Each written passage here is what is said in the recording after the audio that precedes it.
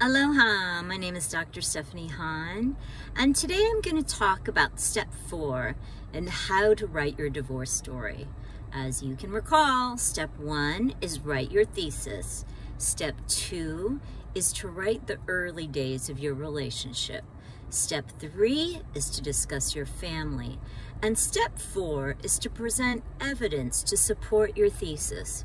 Remember that your thesis discusses and answers the question, why are you getting a divorce? And what step 4 will do is present a series of short paragraphs that demonstrate and support your reasons for why you are getting a divorce. You don't want them to be too long, these paragraphs, but go into some detail.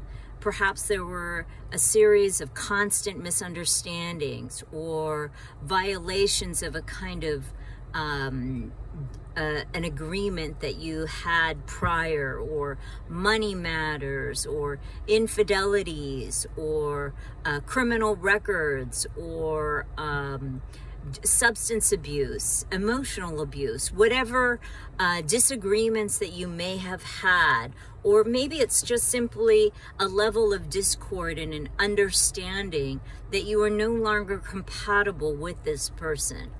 Whatever the reasons, put down these ideas in multiple paragraphs.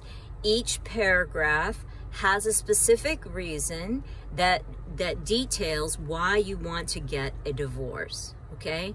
You can put a little topic sentence for the paragraph to kind of be your North Star and anchor you in your small and short argument. These paragraphs might only be 3 to 5 sentences. That's fine. Maybe you have 10 of these paragraphs. Maybe you have 4 of these paragraphs. Maybe you have 15 to 20 of these paragraphs. Maybe a few of the paragraphs have 10 sentences. Maybe some just have 3. It's up to you to decide the length and detail. But this is step 4. Step 4 provides the evidence for your thesis about why you want to get a divorce. Okay? That's it for today.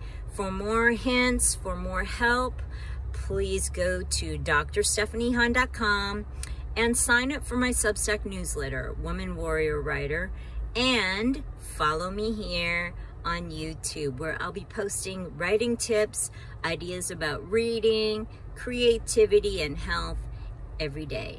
Cheers. Aloha.